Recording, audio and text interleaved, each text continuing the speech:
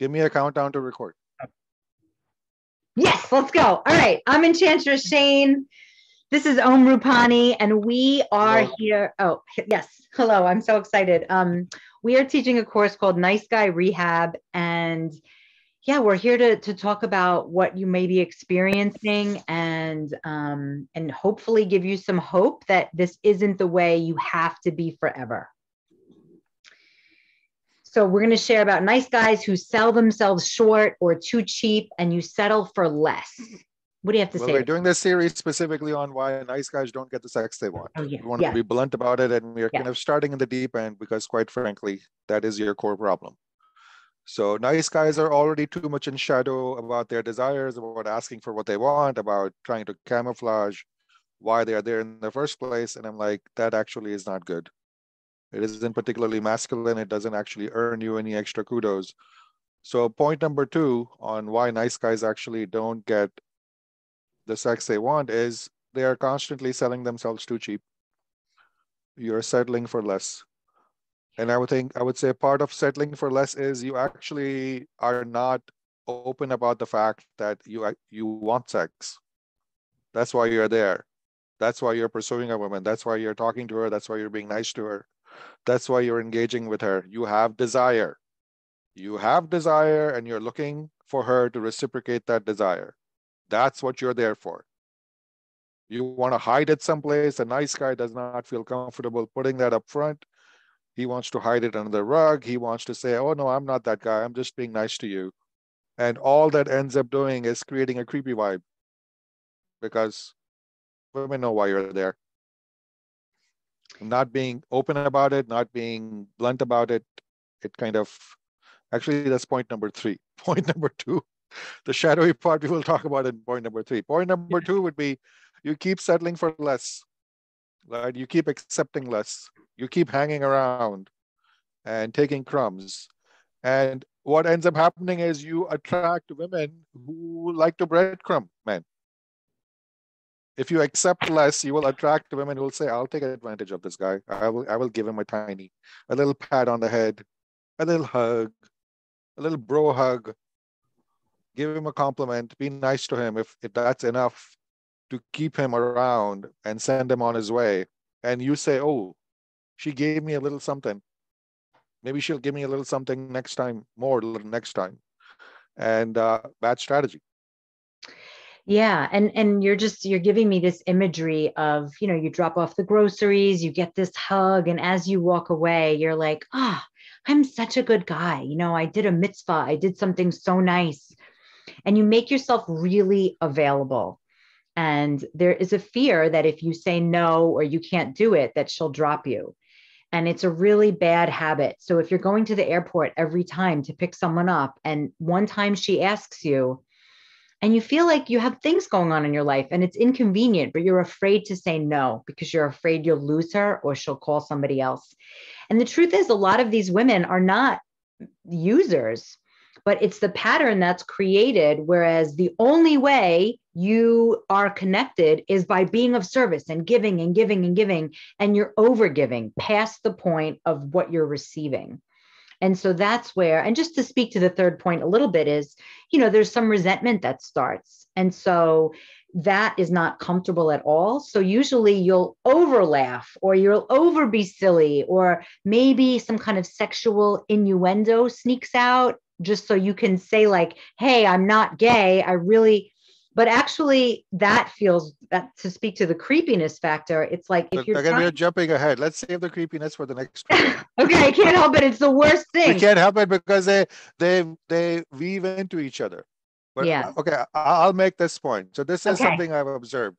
Yeah. If you keep selling yourself cheap, people will think you're cheap.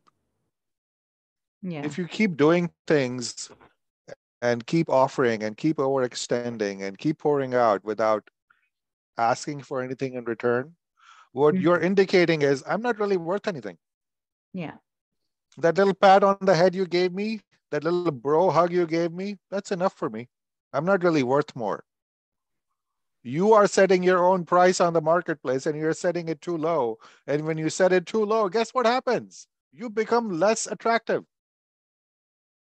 the less you're willing to accept, the more you're willing to overextend yourself, you actually diminish in that woman's eyes, because it's very logical for her to assume this guy isn't really worth all that much. If he was, why would he be accepting such a low price from me? Right? Yes. So you are shooting yourself in the foot, but you think extra niceness is eventually going to pay off, when all that extra niceness is doing is lowering your value more and more and more and more. Because why would anybody pay more for you when you're willing to sell yourself that cheap? Really? Why should anybody give more to you if you're happy with less? Right? So the question is, why are you happy with less? And when has this strategy really worked out for you? That you've tried to sell yourself for so cheap, and finally people have like said, oh my God, what a great bargain. Have they not continued to devalue what you bring? Like you get even less and less appreciation as time goes by, rather than more and more desire. Right. And that taking advantage leads you down the road of blaming women. And so part of what this course is here to do is to raise your self-worth and raise your standards. Like, what does it mean to be connected to you? And this doesn't mean you're going to have sex with everyone. Like, it is valuable to have strong emotional relationships with some women, but if that's why you're there, if this is a good friend, but if you're not having sex or intimacy in your life, you're not living fully, and there's a part of you that is mad and angry and feels left out, and you might not even realize it, or you realize it, you're like, no, everything's fine, and you put on this facade of like, no, I feel okay, all in divine timing, when I meet the right person, I'll know. And the truth is, you might be experiencing drama. A lot of times these women that you are attracting are women that are very dramatic. Either they're over drinking or they're needy for someone to take care of them. So for you to find a goddess, a woman who is sovereign, that means you have to be sovereign and not just a caregiver. So all the women that are needing all this care, there's something missing in them. And if you're emotionally available and you're self-aware, at least to be on this video, you deserve a woman who can show up and be whole, as opposed to a woman who has big gaping wounds that need tending to like a child. So if you're picking her up off the floor, or she's stuck and she has no one to babysit her kid, and now she's throwing a fit and you show up, it creates that pattern of you are the savior, but you're not getting anything for it. Right. And again, bringing in that eternal hope. And let's not skip over the most obvious, most blatant, most common way the nice guy is overextending himself these days, which is outright giving money to women. Oh, yeah. I know plenty of guys who are giving away their paying savings, rent, hard-earned money to women. And again, thinking, certainly this will be rewarded down the line. Certainly this will be appreciated down the line. And amazingly, it doesn't. Why? Because once again, you are overextending yourself and you're giving away a lot for nothing in return. And you have put yourself in that rut, right? You're selling yourself too cheap, hoping that somehow it's going to magically pay off, but it doesn't. It actually causes the other person to lose respect for you. They assume you are not worth that much. Why else would you be overextending yourself this much? Why would you be giving so much without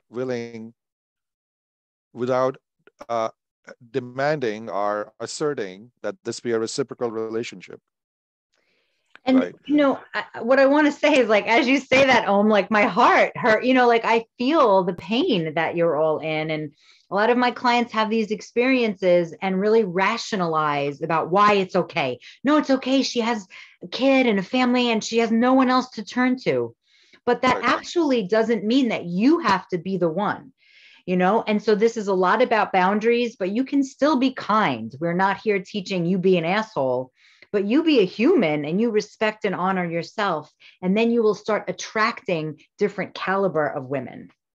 Yeah. The prompt here isn't that you should not give to a woman, that you should not extend yourself to a woman. The prompt is, what are you getting in return? Are you actually creating a reciprocal relationship? Are you just giving away everything you have in the hope that someday it will be returned, and it never seems to come back to you? And if you are in that, why do you keep putting yourself in that place? That's a really deep conversation to have. Yeah. Why do you keep overextending yourself? And I would say it outright. I have plenty of men who come to me with this scenario. They're literally giving away the bank. I'm not talking about doing favors and walking the groceries home. That can be, kind of cute and old fashioned. I'm talking about men basically Paying rent. Like money, money, money, money, money, money, going out and nothing much coming back. And I'm yeah. like, and if you engage in this, you are setting yourself to attract users. And Right. this is a match made in hell. The Right. naive guy, the nice guy, and the hustling woman. Right. Right. And then you certainly are not going to get anything back, because the women you're attracting are looking for suckers like you. And now you're really stuck in a rut. You've really found each other. Right. And it's really not a good picture. It's not a good thing. It leads to a lot of burnout and resentment and anger in men over time, and a lot of frustration, and still not really getting the result you want, which is the intimacy, the sex, and the connection that you want from feminine. Yeah. I want to In just exchange for everything that you bring. yes, exchange, right. And so I just want to, I love the word reciprocal because it's not transactional. It's like there has to be energy flowing back and forth in a way that feels good, that feels nourishing, and that's sustainable. Right. So that means after you've delivered your groceries and you walk away, you're not getting anxiety about like, I hope she calls me next, or you don't feel trapped and like stuck in this little hamster wheel. But it's about actually using tools to Right. efficiently find out what is this relationship. And if you're interested in this woman intimately and sexually, and she's not, wouldn't that be nice to know before your bank account is drained? Not everybody's a good fit for everybody, but there's ways and tools and ways to speak where you can find that out and let someone know of your desires, and not be a weirdo, not be a creep, but be upfront and also be respectful. Right. Okay. I think that's good for today. That's good And for now. So Lydia, again, we're inviting you to the Nice Guy Rehab. We want you to get results. Like we want you to have experiences. And when I tell the women in my women's groups, oh, this is what we're teaching, they're like, oh, good, send them my way. Like women are wanting you, especially because if you're nice and then you can add on, the primal masculine, it's like you're great. Nice guys pay attention to detail as far as I see. What a great lover. So sign up for this course. We're really excited to give you our goodies. And yeah, see you then. And see you in the next part of this video series. wonderful. Yeah, see you soon.